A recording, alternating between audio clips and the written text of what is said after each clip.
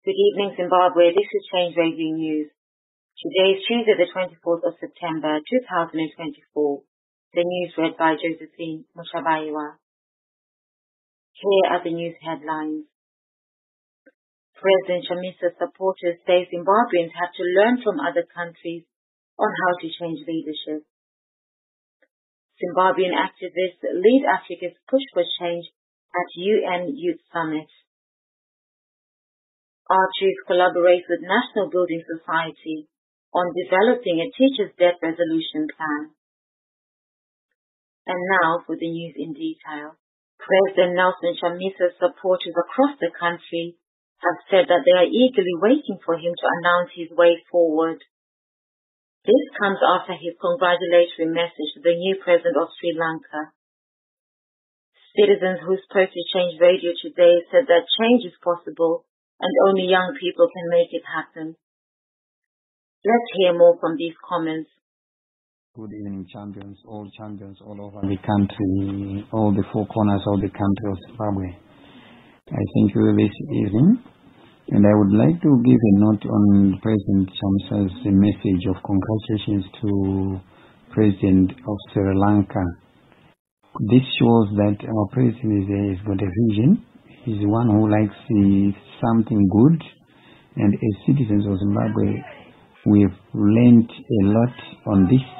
What have we learned on this? One, the new president got 3% in 2019 elections. That is the newly elected Sri Lankan president.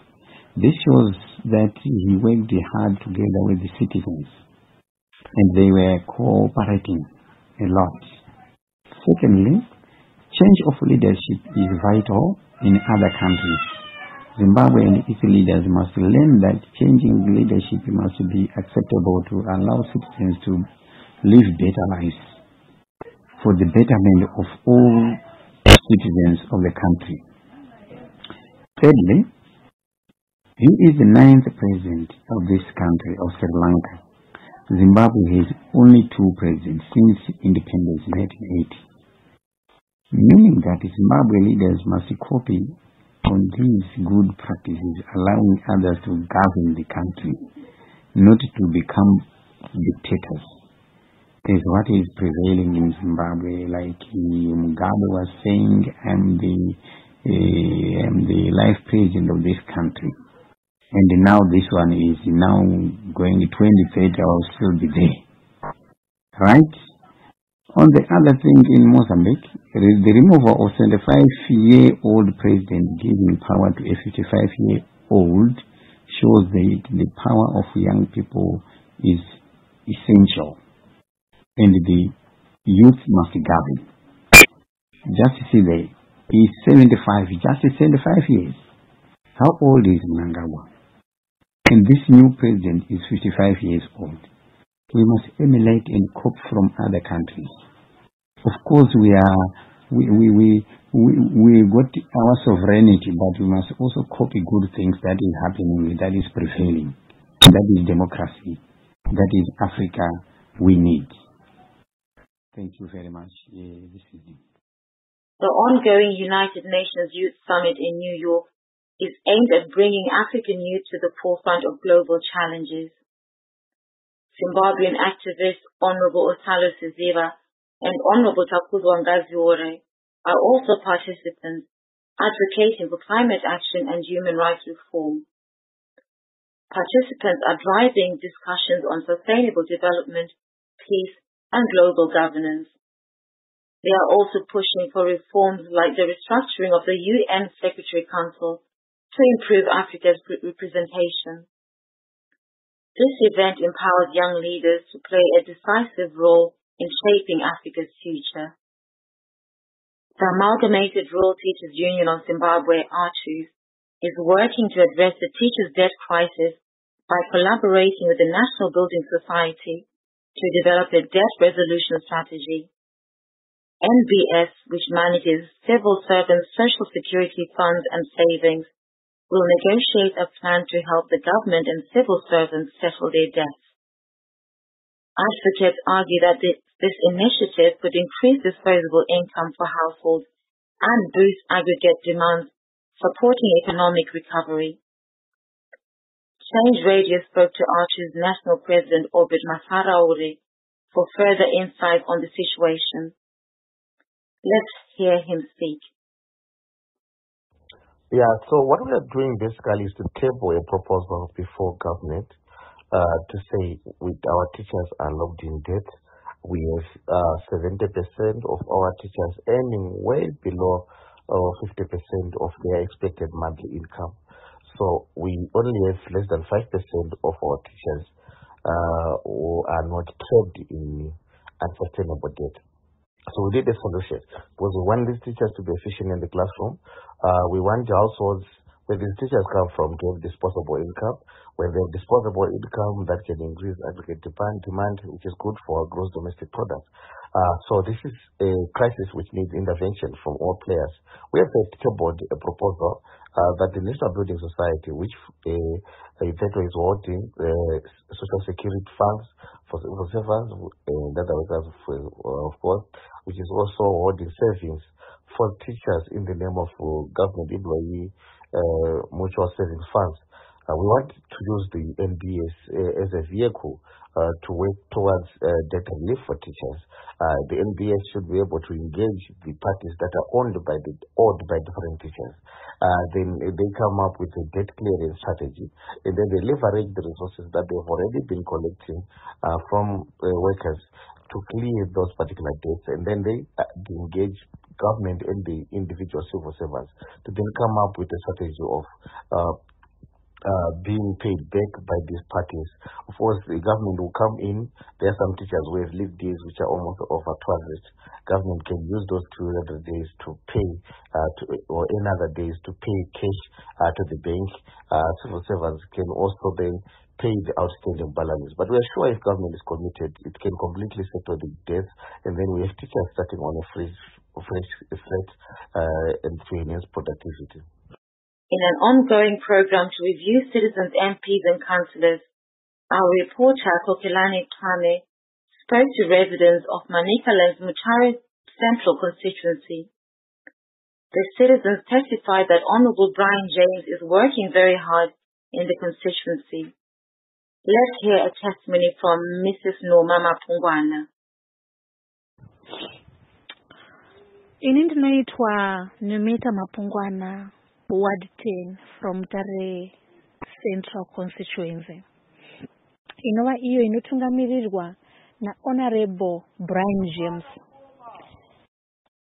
Constituency iyi ndakamirira vagari vemo, tiri kurakidza kuti tiri kufara zvikuru nokuda kweutungamiriri uyu, nekuti mutungamiriri wavo kubva zvawakapinda, chandinoziva nechandinopupura zvakanaka, ndinopupura zvakanaka zvavanoita nezvandakaona nemeso angu. Mukapinda muconstituency yaHonorable Brian James izvezvi, marodhi ese ari imomo akanaka. Maiva musina marodhi akanaka, asi makatanga kugadzirwa marodhi, hamuna kana pothole. Ndinopupurwa nevagari weward 2, weward 3, constituency yese zvayo. Unongoona kuti there is development, zvinhu zviri kufamba. Tichisiya nyaya dzemarodhi totora nyaya dzezvipatara. Mune chipatara chirimomo chesakubva health center chekutarisirwa kuti chinofanira kunge chichibudirira chichisimukira kubva pachiriko zvino. Honorable Brian James wakaenda kune chipatara ichi, pakagadzirwa zvakagadzirwa pachipatara ichocho. Hachisati chaperera zvacho, asati zvapera zvese, asi he is trying his best kuti chipatara chinge chichisimuka. He is trying his best kuti maternity wing iyi inge ichisimuka. Tinota izvezvi this past week vakatotumira a plumber kuti aende anonziwa pari kushota, parida kuwedzerwa in terms of geysers there and all plumbing issues zviri kuitika ipapo. So I congratulate my honorable as of now. I wish him long live. I wish him the best. He is trying by all means kugadzira constituency yavo within this short space chaiyo vapinda pachigaro. Ndinoona kuti there's change and change in the constituency. To you, Honorable Brian James, may the Lord bless you. Our reporter also spoke to Mr. Aaron Mukozani. Let's hear more from him. Ndinoda kukutendai zvikuru nemubvunzo wamandibvunza concerning our Honorable MP, Honorable Brian James. Honorable Brian James varikushanda zvakanaka chaizvo nemakanzilers edu vanosanganisira kanzila Nyamana nakanzila Matsiya. Honorable Brian James varikuatenda all parliamentary sessions vachibvunza mubvunzo ine musoro uye vachiita kuti basa rifambe zvakanaka. Tatenda zvikuru. In Mavuku, people are dealing with a serious water shortage because of a drought caused by El Nino. Many are waking up as early as 3 a.m. to wait in line for water at local boreholes. The problem is made worse by reports that corrupt officials are charging fees to access a borehole that was meant to be free for everyone. Families are upset and are demanding that these officials be held responsible for their actions. This situation shows the urgent need to find solutions to the drought and stop corruption in water management. Meanwhile, in a report seen by Change Radio, major retailers in Zimbabwe, including TM, Pick n Pay and OK, warned that they may have to shut down due to problems with exchange rates and strict rules from the central bank. Our reporter gives us more. They stated that while manufacturers use higher parallel market rates to set prices, the central bank forces them to use a lower official rate, leading to significant losses. This has made it difficult for retailers to compete, causing many consumers to turn to informal markets instead. The retailers are asking for the currency to be allowed to float freely so that exchange rates can reflect real market values, and they want the central bank to reduce its strict monitoring role. They also suggested offering discounts to customers who pay in foreign currency to help manage costs. Zimbabwe's new currency, the gold-backed ZiG, has been losing value rapidly, putting pressure on the economy. Reporting for Change Radio Bulawayo, this is Makadii. 8 passport officers in Harare have been arrested for corruption and issuing fraudulent Zimbabwean passports to 4 Cameroonians. Our reporter gives us more. The officers face charges of criminal abuse of office after the Cameroonians were caught at Beitbridge trying to enter South Africa. Investigations revealed that the Cameroonians obtained fake birth certificates, claimed to have lost their IDs, and paid $170 for the expedited passports, which were issued within 2 days. Police believe there was a network of officials involved, and the Cameroonians reportedly paid $1,500 each for the passports to travel to the UK via South Africa. Reporting for Change Radio Bulawayo, this is Makadii. 2 men were arrested in Beitbridge, Zimbabwe, for attempting to smuggle 22 goats and 8 sheep across an illegal border crossing. The suspects, Obed Koki, 63, and Wozani Munyayi, could not provide the necessary police clearance and veterinary permits for transporting the livestock. Stock theft is a serious crime in Zimbabwe, punishable by up to 10 years in prison. Approximately 33,000 Mozambicans living in Zimbabwe will vote in the upcoming elections on October 9, 2024, to elect a successor to President Filipe Nyusi and 250 members of parliament, showcasing Mozambique's dedication to diaspora voting. Mozambique's approach to diaspora voting serves as an important example to Zimbabwe on engaging citizens abroad. In international news, as South Africans celebrate Heritage Day, some residents of Mekhaleng in Vicksburg in the Free State are not happy that a number of heritage sites have been closed. The WHO earlier this week revealed that each year, nearly 5.4 million people are bitten by snakes worldwide, resulting in over 800,000 deaths and leaving 3 times that number of survivors with disabilities.